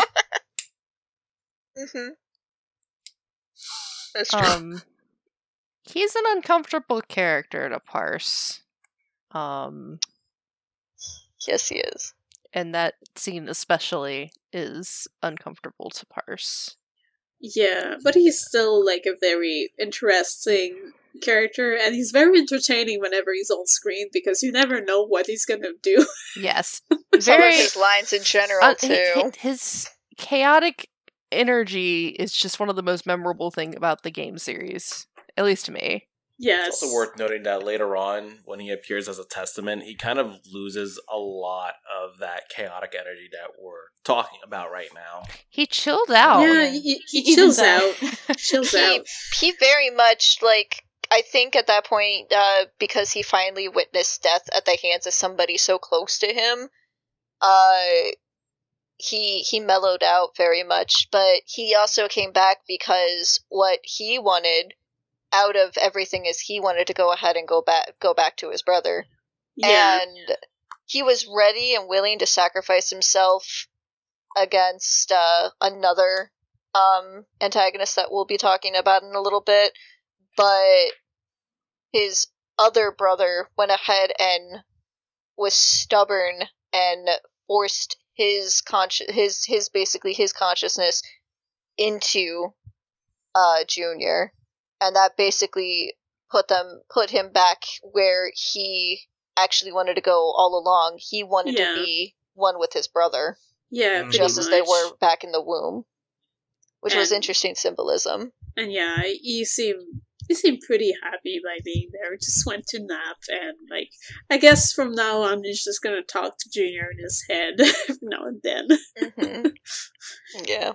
But at that point he mellowed out a lot. Like, I really liked his development on that because of the fact that, you know, when he see Junior again, he's just so chill. Oh, hey, kind of thing. What's up, brother? Pretty much. Love you. Yep. And now he gets to take a nice long nap. He gets to chill a little bit, you know, a nice little staycation. Yes. Yeah. Pretty I always much. like these. It's like he got to I experience apologize. what he had. I was just going to say I always enjoyed the symbolism where they were attached at the back as well. Like. Yes, I always loved that. I loved that symbolism and imagery as well too. Wait a minute. did we mention the dog? Albie! How did we glance over the fact that he turns, or it's really weird the way that they treat it, but the Chihuahua. He's reincarnated into a Chihuahua, which is perfect for How him. Okay, but how do you get reincarnated when then your soul is held back in said existence? I don't think he was reincarnated. I think never it's thought I'm he was joking. I'm reincarnated. joking. Don't take me literally. It's a joke. Yeah. It's a joke. Oh, okay. Yeah. I thought this was actual lore. I was about to say, what? After Junior kills, in quotation mark, Albedo in episode 2, he adopts a dog at around the same time, names it Albie, and it just has white fur and then purple eyes. Mm-hmm. Yeah, but Albie. I mean, like, the most. The worst part is you have to go find the dog in Xenosaga 3. No, it's an actual Yeah, that was a nice thing. side quest. Yeah, I think it's my favorite side quest in the game too. But yeah, in the case of the dog, like, he's not reincarnated. It's just a dog that Junior got. That I know. Yeah, but with their technology, it's so possible to make possibly like a dog like any color with any eye color you want as a robot type dog, possibly. I mean, there's designer children in this universe. I don't doubt there's fully designer dogs. It's like like playing The Sims. Just pick a color. Create a sim mode. There were designer dogs, though. Just create a dog. There were designer Build dogs. a dog workshop. There were designer dogs because in Pied Piper, actually. They Nexus had 6. Yeah, Nexus 6. It was a designer dog. The real dogs were too much money, so Yawakin was literally trying to like beg his mom to get the design dog version because it was cheaper, and it still did the same thing. And the beginning of the game is literally him connecting into the like old type UMN to go ahead and experience the model and see how it actually like functioned like a dog. Yeah, and then when Jan like it's one of the first flashbacks you see with Ziggy, Jan went ahead and bought his son the Nexus 6 model, and he's like, "I'm sorry, it's not the real thing." And he's like, "Oh no, Dad, it's okay. He's still so cute." That is a designer dog. So designer dogs are a thing in the game. Yeah, pretty much. Cool. Yep, it's a big old old Blade Runner reference. To mention that Albie at the end of Xenosaga 3 is just left out with Momo. He got the actual Albedo back, so he's good. He's like, no, he ran away that one time. You can have him. You can have the I don't need the dog anymore. Yes. Yes. The one we Which all actually, I was trying to to say earlier, Shall we move on to technically, the last if you're one? emulating the game in widescreen hacks, I think he's the first one's face that you see. You're right. If you Oh, emulate really? it, Yes. Oh, really? The first scene that you see Oh. where Princess with the mask on, if it's off screen up the 4x3, you can fully see his face. 100%. Yep. Oh, wow. That's how I got spoiled the first time I Realize watched the game. Oh, that's pretty insane. Yes, because the thing with the widescreen, so it's a little teeny tiny developer note here because it's very common, especially in PS2 games. When you widescreen an emulated game, you're going to see the cutscenes in full, but if it's in engine and not just a pre-rendered cutscene, you're going to see some of the little things that are supposed to be off the screen to get them to go not even out of bounds. Like when a character enters in, like you're gonna see where they enter in, you're gonna see them with like certain masks and like parts off because it's setting the trigger to go ahead and bring that character in. There are some. And that's something that happens quite often in the Xenosaga games. Especially I've played them all one. emulated. Especially episode 1, because it was made for a 480p, not even like a 380p resolution. So, when you widescreen that with a hack, you see a bunch of things that you weren't supposed to see, including like some really funny little animations, like Shion just like soullessly looking and then just walking onto the screen and then just blinking and looking scared. Like you see all sorts of really weird things like that. That's funny. But only if you emulate it. Okay. Well, let's get back to yes. Kevin, though. Yeah. Yes. He is the one everyone loves to hate. If I could physically fight any Everybody member of the loves to Xenosaga hate cast, him. I would absolutely drag his ass outside and destroy this man. That is... We should just all gang up on him. Honestly, listen. One of the things that makes Kevin particularly an asshole is that he kind of comes close to home. There's a lot of people who could probably relate to the kind of relationship that Shion and Kevin had. So, he's definitely an one avatar that's for gonna everyone's douchey boyfriend. strike a chord with a lot of us. Yeah. The douchebag X. 1-800 dump him. The manipulation.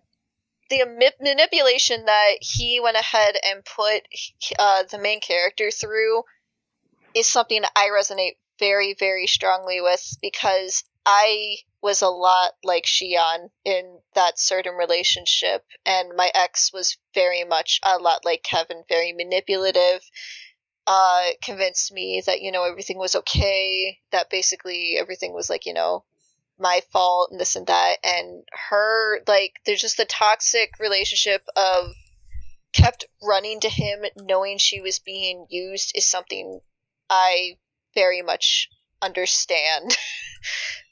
Very, very much. And it's not easy, but Kevin, oh my god, where to start with this guy?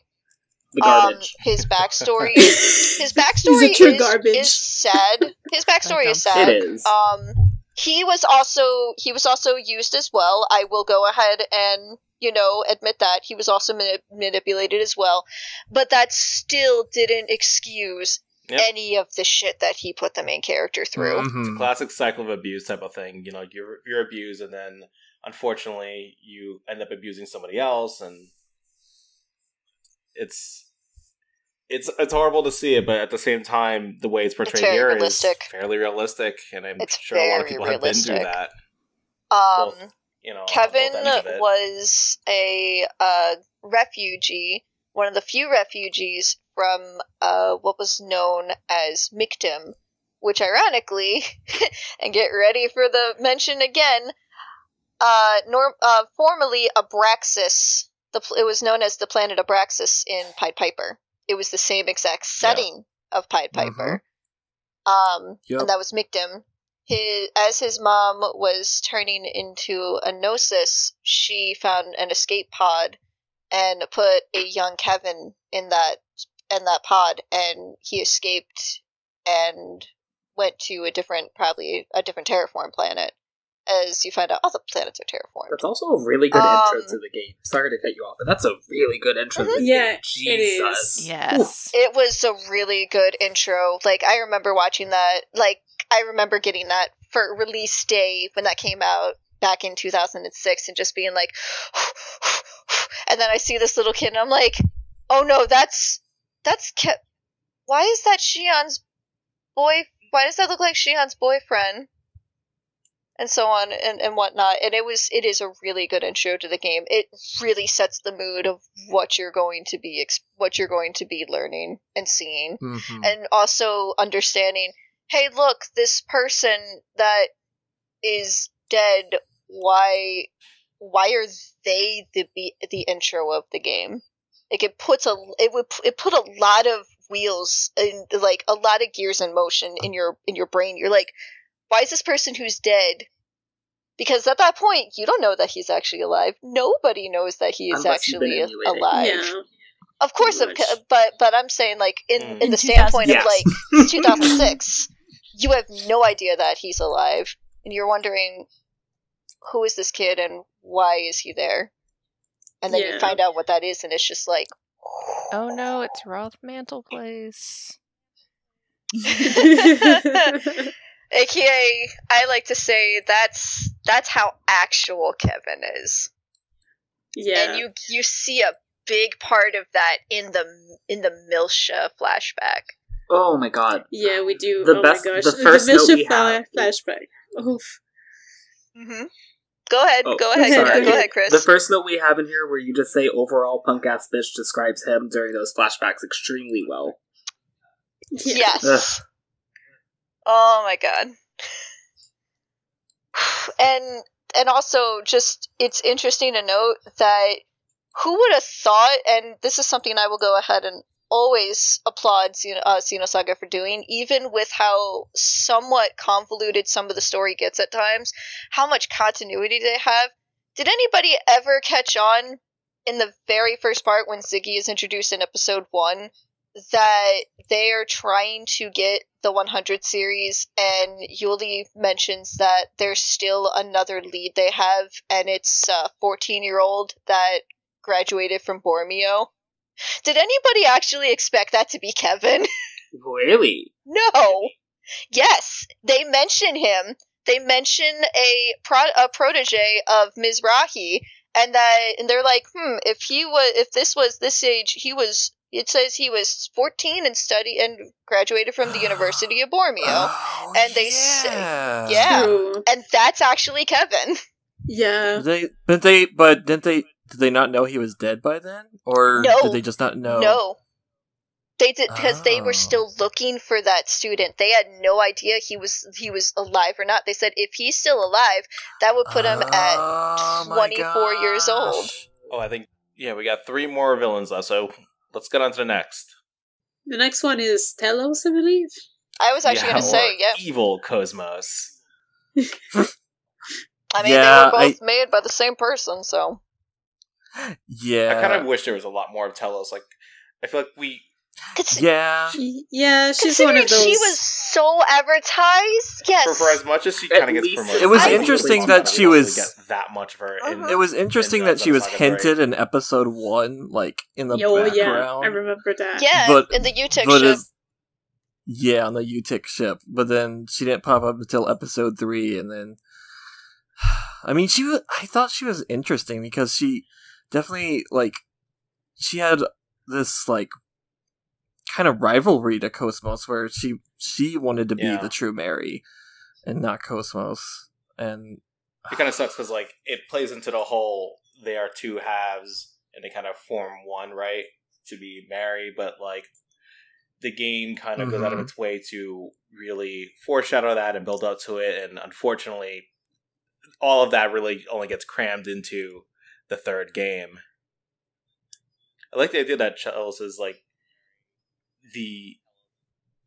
it's Cosmos is kind of the spirit, and then Telos is the body. That's cool. It's just unfortunately we don't get enough of that for how much they built it up. But at least we got some cool fighting scenes. Oh my god, she has this is a cool fight scene. She has I'm sorry, that scene where they're fighting in the grave is one of the best choreographed video game fighting scenes of all time. I am sorry. Oh yeah, and it's almost entirely because of her. It's so good. Oh my gosh. Yes, because I remember when I was either in high school or college, I would just show my friends that one scene. It was I need to show you guys this. This is cool. I know you hate Xenosaga because I talk about it all the time, but you need to see this fight scene. It is really cool. Yeah. Yeah. I think it's a scene I showed early on also to Nick before he even played Xenosaga, because I was like, look how cool this is.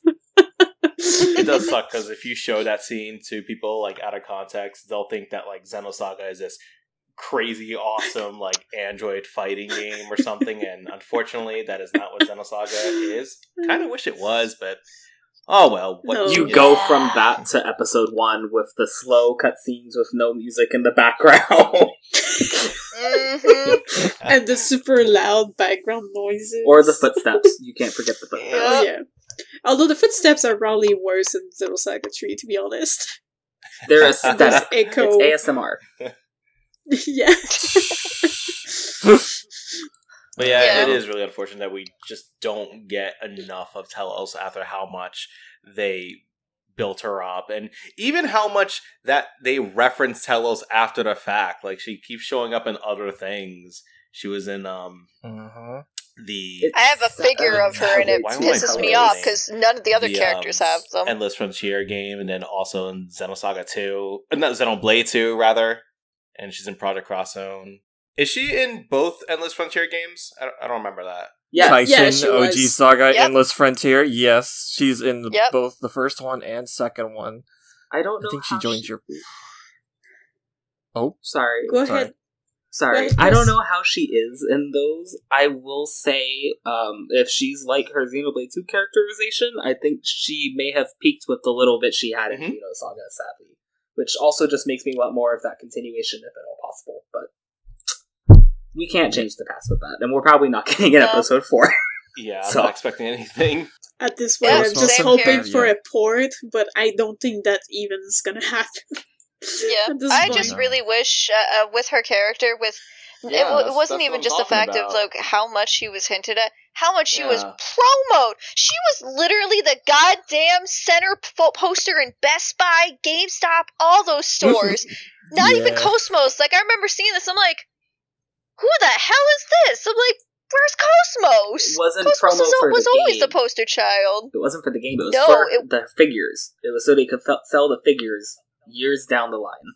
They had to get her ready, and then boom, here you go. Here's your anime waifu. Have fun.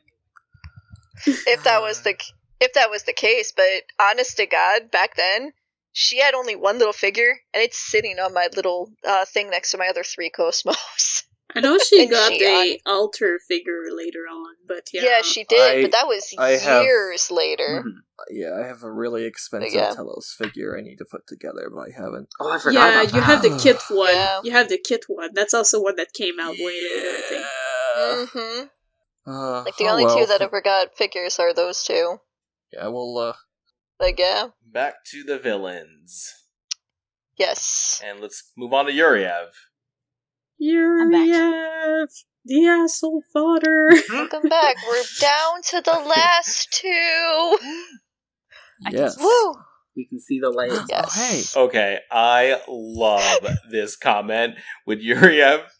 It says, and I quote, wants to destroy God, despite God complex, has no interest in being God, was so afraid of God, he made 669 babies to prove his devotion to every sperm is sacred. Has been doing this for a very long time, given a hint in context of his research. That was Robin. That was Robin. Yes, that was. Oh, that's great. That definitely was. He would, yes. Has been doing this for a very long time, and given the hint and context of his research word into mobile game as well. Oh wow. But yeah, Yuriev is he's kind of another one of these characters that we blocked on before because he falls in a sort of loophole of like, he appeared, he's in the plot, he's important to the plot, but he doesn't have always screen time, so you kind of have to dig for some of his information. You do. He met God, it scared the crap out of him, and now he wants to kill God. That's basically the gist of it. But that is the gist of it. Yeah, he also always wants to be able to transfer his consciousness into a new body, and he usually uses whatever kiddo we made that's the most compatible to do that, and in the story it happens to be Ganyan. And yeah, shit goes down, and he does terrible things to the maker of the Randall, and I guess we can go back to that arc of, like, that end of arc of URTB where he basically tries to go nuts on having Abel and Omega and becoming one with Udu or something. Like, he goes nuts because now he's tasting the god's power, but then Albedo comes into play and he's basically like, oh, nah. You know, like, you tasted that power, but, like, you shouldn't do that. Because Albedo basically tasted that power before as well, and now he's back to, like, more mellow out at that point, and yeah, it's just, but yeah, basically they try to do, Albedo and Rubio try to do the link to remove the hoodoo stuff from, like, Ganyan's body, because Yuriev is basically using Ganyan's body. But in the process, Albedo wanted to sacrifice himself, and that's when, as we mentioned earlier, that Ganyan basically pushed its consciousness into Junior. And that basically ends, quote unquote, the arc of the RTV because Yuriev gets destroyed along with Gainen's body. And yeah, that's pretty much how it ends for the guy. But yeah, he did a lot of crap before that, like a lot, like 500 plus years worth of stuff. He even quotes to sellers, "I'm 500 years old, and look at me, I'm no different." Yeah, basically, and he also destroyed like her favorite ship, Halteri. Well, he destroyed a lot. Yeah, he murdered a lot of people, and that was hard to come back. Kids. Yeah, that too. I don't remember the series, but that also resulted in the loss of that one specific series of Realians, right? The ones that were the pilots on the ship? Yeah. Yeah, they all died. Yeah. Yeah. Them, all the embryos, during, Pied Piper's time, when he was basically trying to start what would become the, I think, blueprint for the URTV series. Because, as we said earlier, at that point, Sellers was buying time for him to do all that shit, where he would hijack the Durandal with Gainen's body, because the Durandal recognized Gainen's body, and he wanted to get all the emulators. He basically murdered everyone, got the emulator, and got out.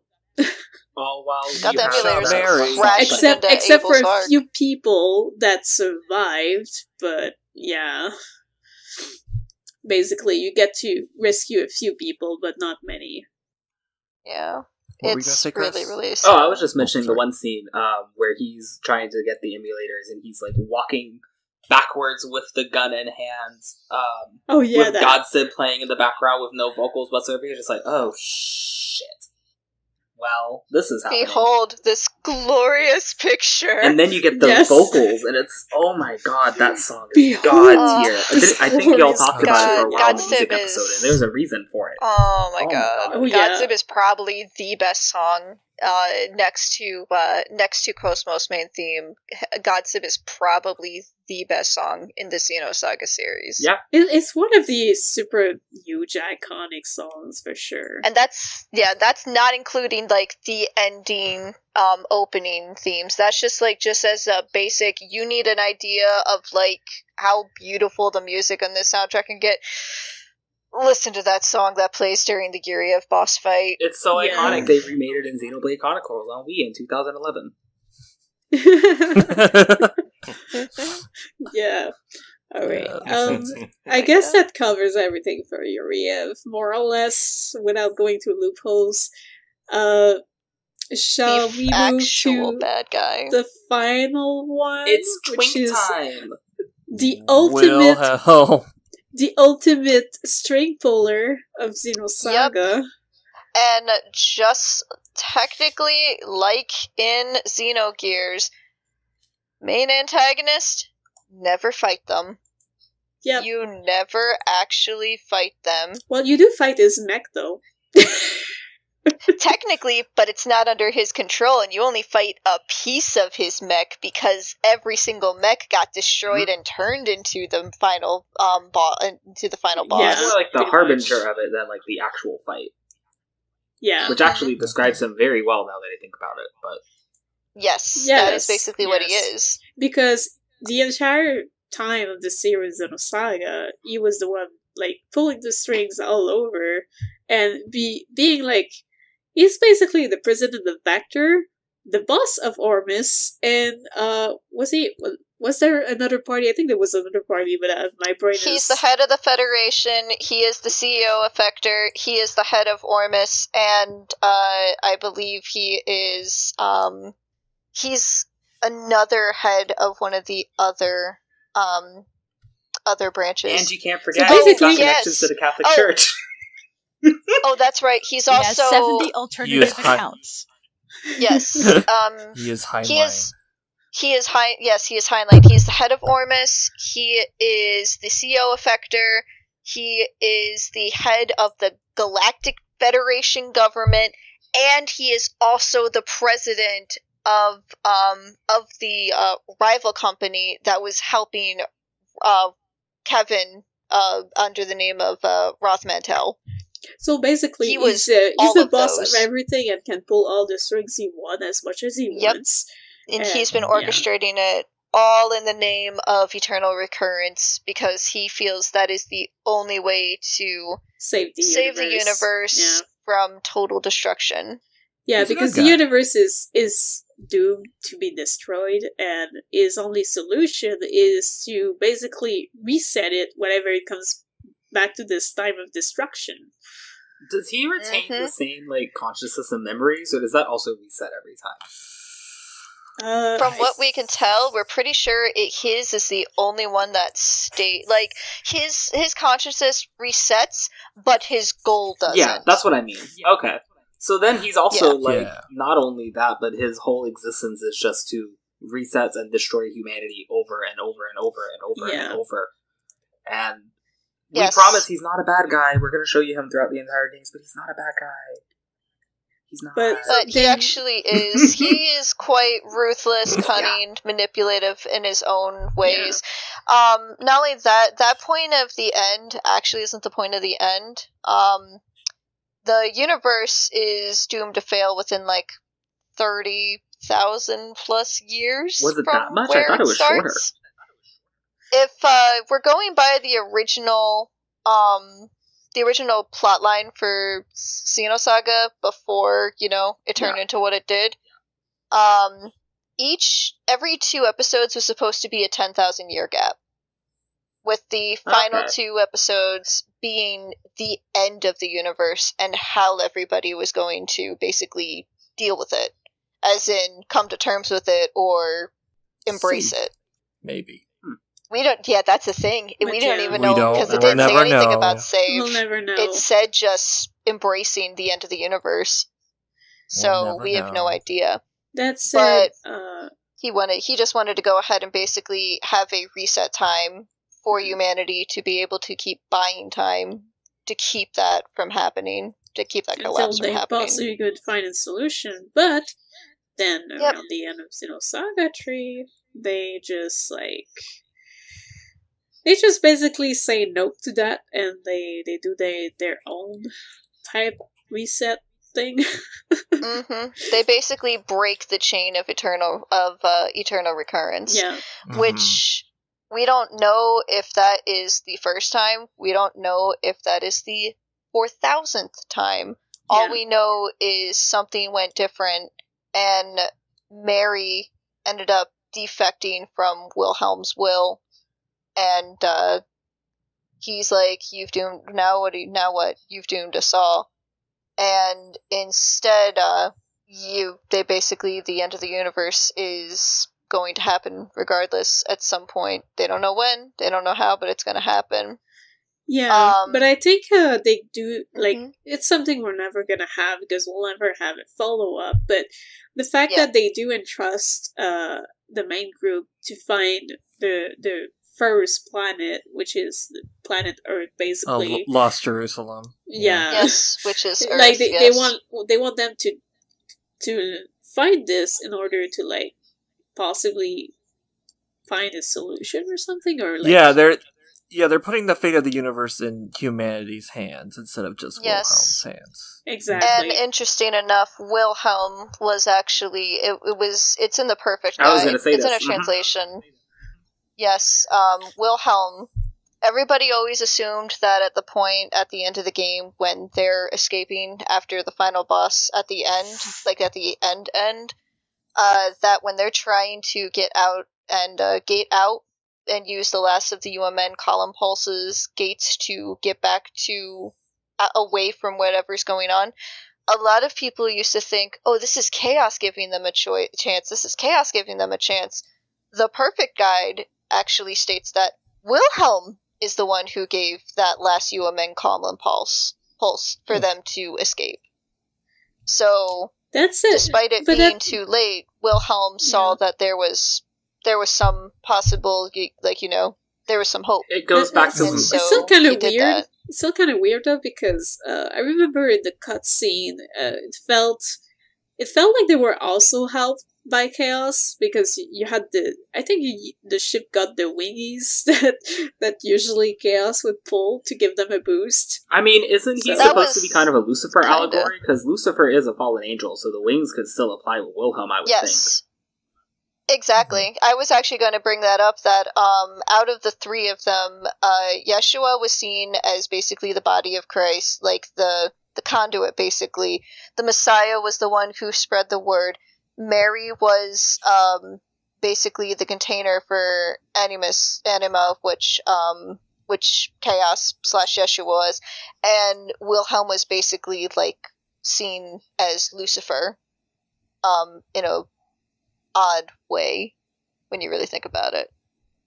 It is kind of cool, though, Yeah. that he actually, like, you see a very visible sign that he is entrusting hope in humanity after living for however many millennia, dead set on just resetting and sticking by the rules, and apparently something worked, because if he's able to do that, shit. Yeah, but at the same especially time, when he was phasing out of existence. seeing how strong the group was and how much they succeeded at doing whatever they were trying to do, I believe he probably saw how strong their will were, and maybe that's what pushed him to do this.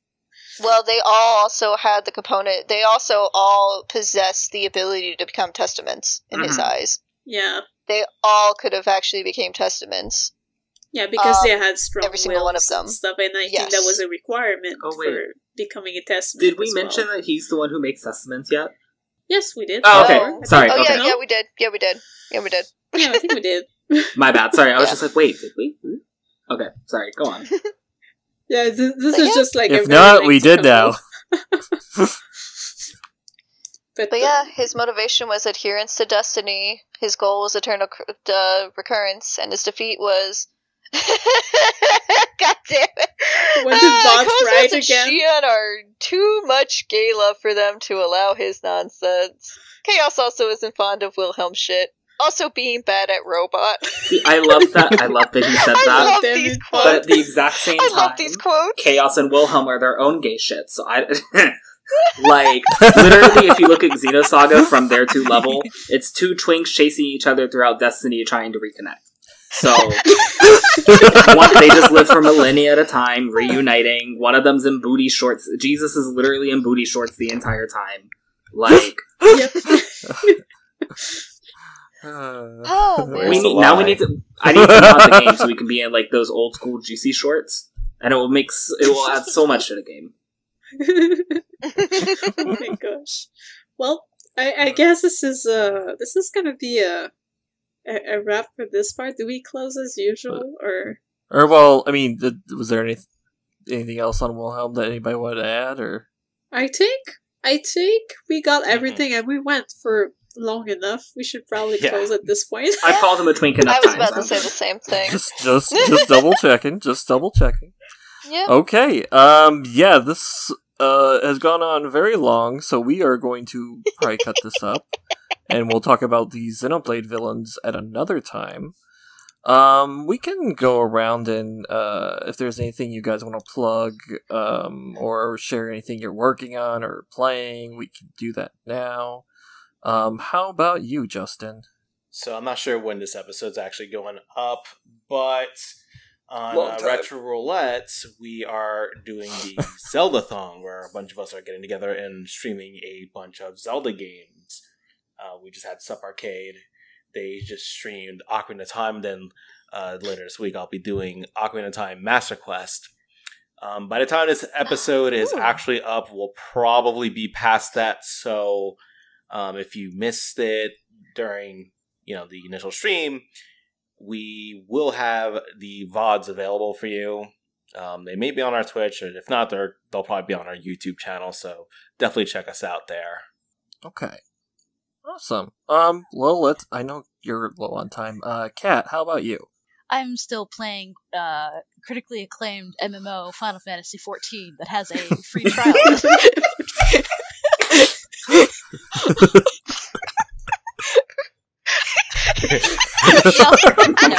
Don't be shy. I promise I'm working on.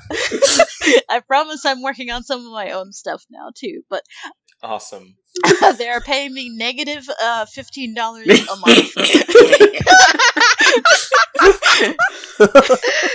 Oh my god. You also do really awesome art. Alright, how about you, Mary? I'm also gonna join the Zelda-ton thing, and I don't know, mine might be up after this episode is up, or maybe, like, the episode will be up sometime after I'm up for that, Twitch stuff. But, yeah, I'm gonna be streaming Twilight Princess early July, so, yeah. Just hoping nothing breaks by then. Still gotta do a bunch of troubleshooting. Good luck. Yeah. But, yeah, I'm looking forward to it, though, and also just to give a little shout out to Brielle in here, who also is working on my layout, and little screen thingies, and they look amazing so far. Cannot wait to share them with everyone. Well, that's a good segue. How about you, Brielle? What are you up to?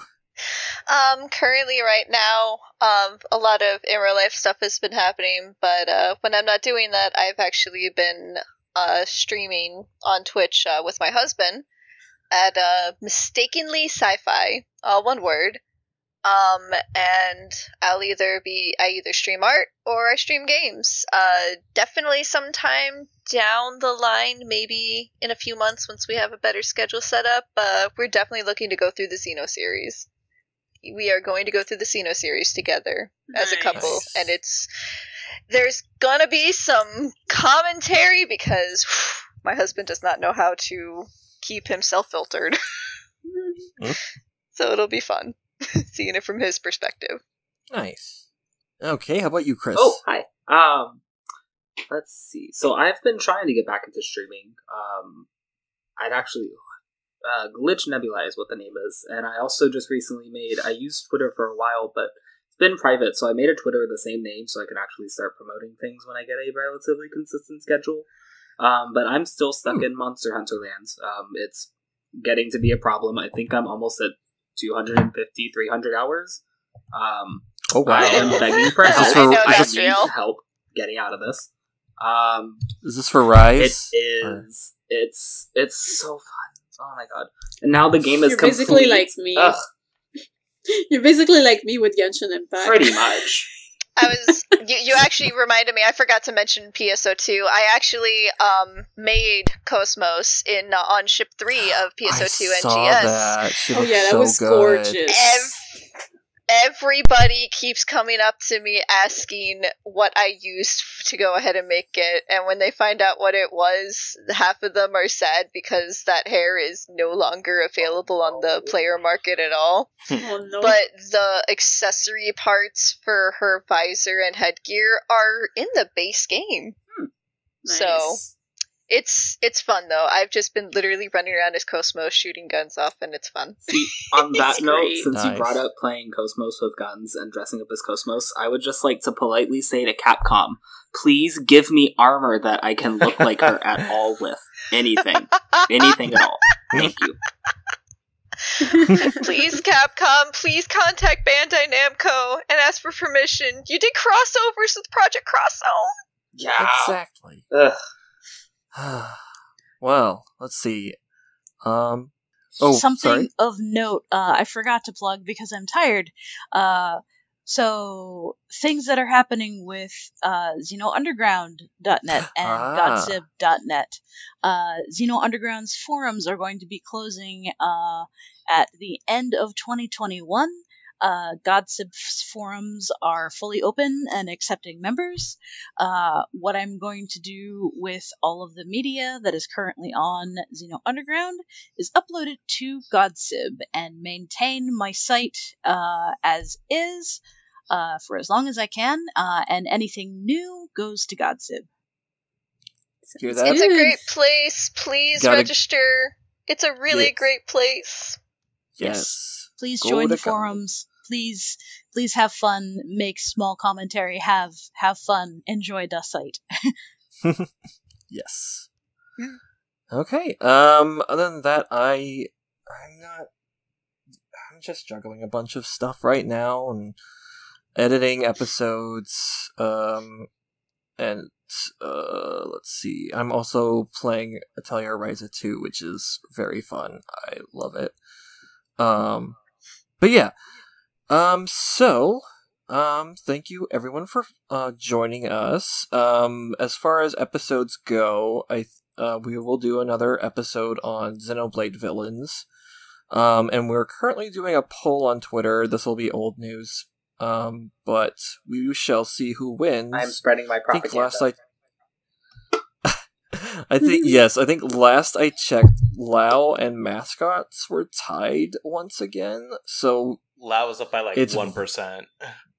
Yes! It's super close. I'm sorry, y'all. I'm going into a lot of theory on that episode. I am so sorry. No, I love it, and I embrace it. So yeah, that'll be that, and we'll just see what the future brings. So again, thanks for everybody for joining me, and all the listeners for listening, and have a good night, everybody. Bye. Take care, folks. Good night.